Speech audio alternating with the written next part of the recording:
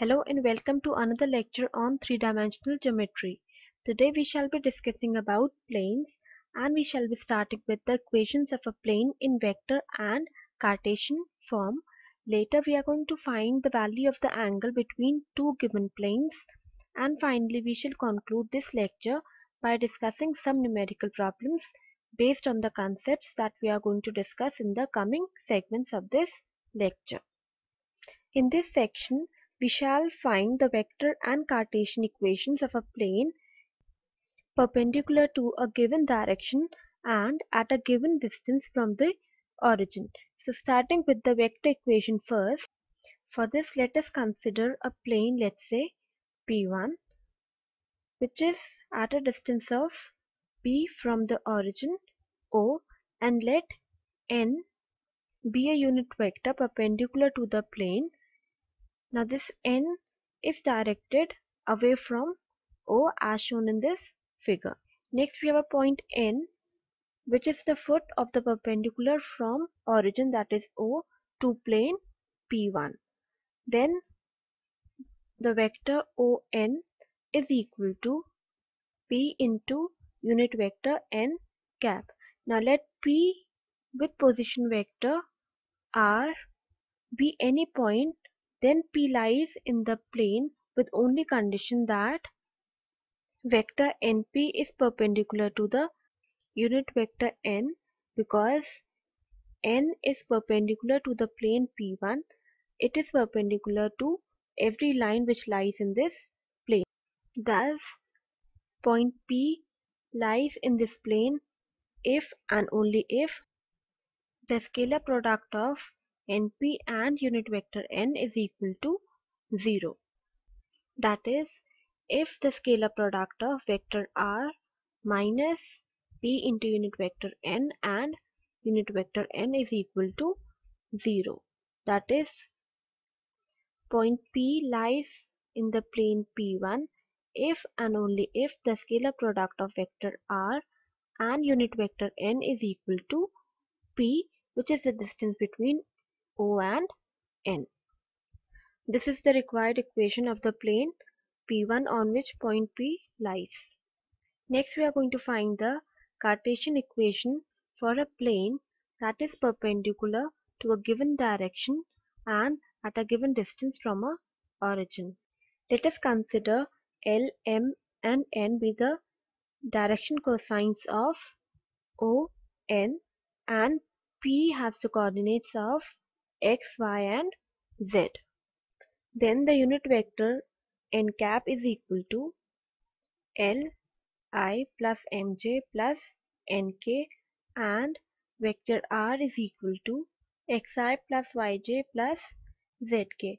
Now on substituting these values of unit vector N cap and positional vector R in equation that we have obtained in the previous segment of this lecture, which is the vector equation of the plane, and is stated as the scalar product of vector R and unit vector perpendicular to the plane, which is N cap.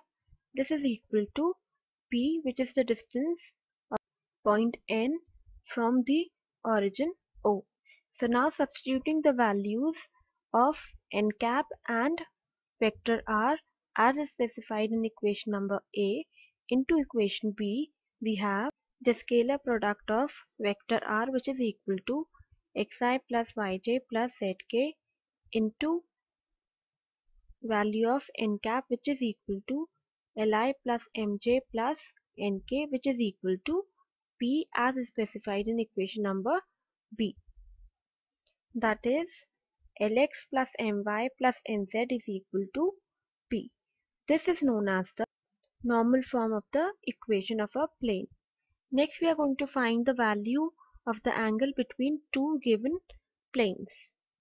From the figure shown, we can easily make out that the angle between two planes, which are P1 and P2, is equal to the angle between the normals of these planes. Thus the angle between two planes is defined as the angle between two normals of the given planes. In order to find the value of the angle between these two planes, that is P1 and P2, first we are going to consider the vector forms of the given planes. Thus, let a P1 and P2 be two planes and have the vector equations as R vector into vector n1 is equal to d1. Similarly, for plane P2, we have the vector equation as R into dot product of n2 vector is equal to d2. Now we know that the angle between the planes, that is P1 and P2, is equal to the angle between the normals of these planes, that is the angle between the vector n1 and n2. Therefore, if theta is the angle between the given planes, then cos of theta is equal to the scalar product of vector n1 and vector n2 divided by the modulus of vector n1 and modulus of vector n2. Thus the value of the angle between these two planes, which is equal to theta, is equal to cos inverse of scalar product of n1 and n2 vectors divided by individual modes of n1 and n2.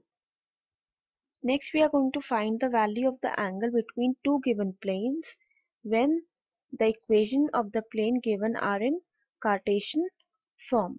So let a1x plus b1y plus c1z is equal to d1 and a2x plus b2y plus c2z equal to d2 be the Cartesian equations of the given planes, and let n1 and n2 be the normal vectors of these planes. Then vector n1 is equal to ai plus bj plus c1 k, and vector n2 is equal to a2i plus b2j plus c2k. Now if theta is the angle between these planes, then the value of cos theta is equal to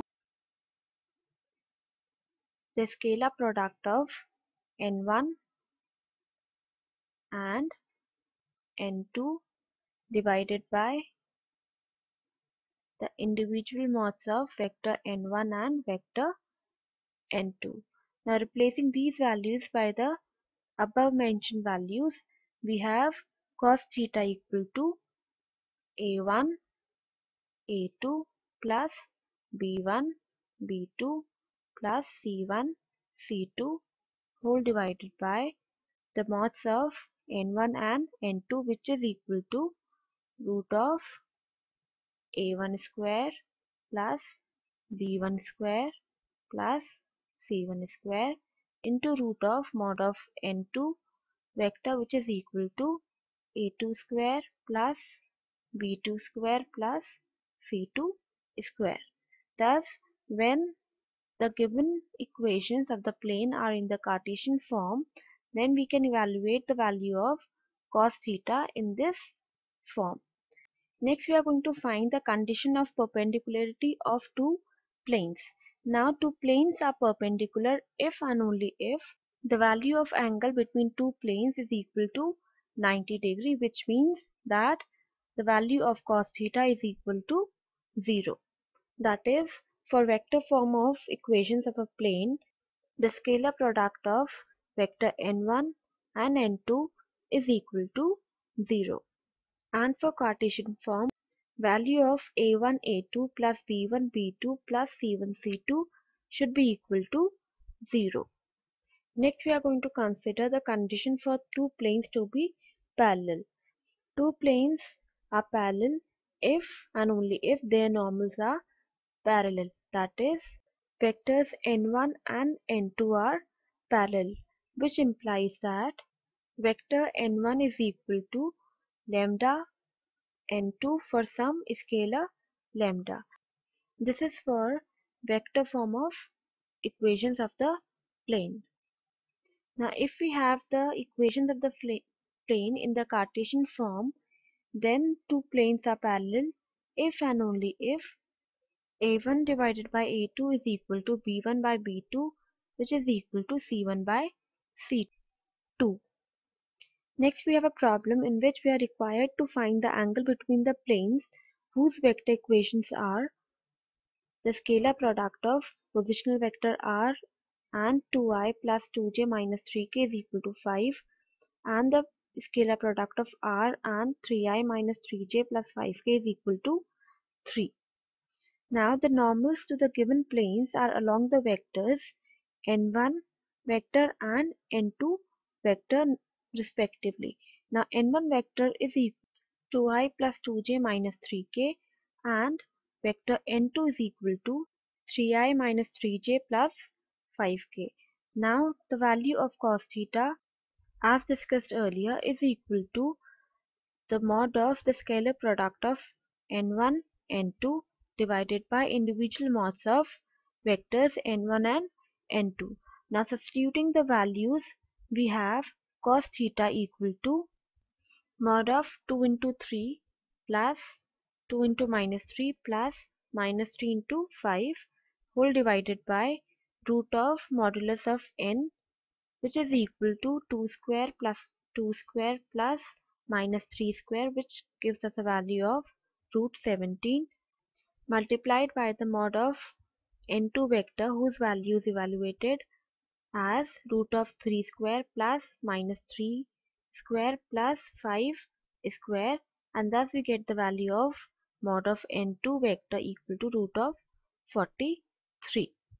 Thus we have the value of cos theta as 15 divided by root of 731, or we can say that theta is equal to cos inverse of 15 divided by root of 731.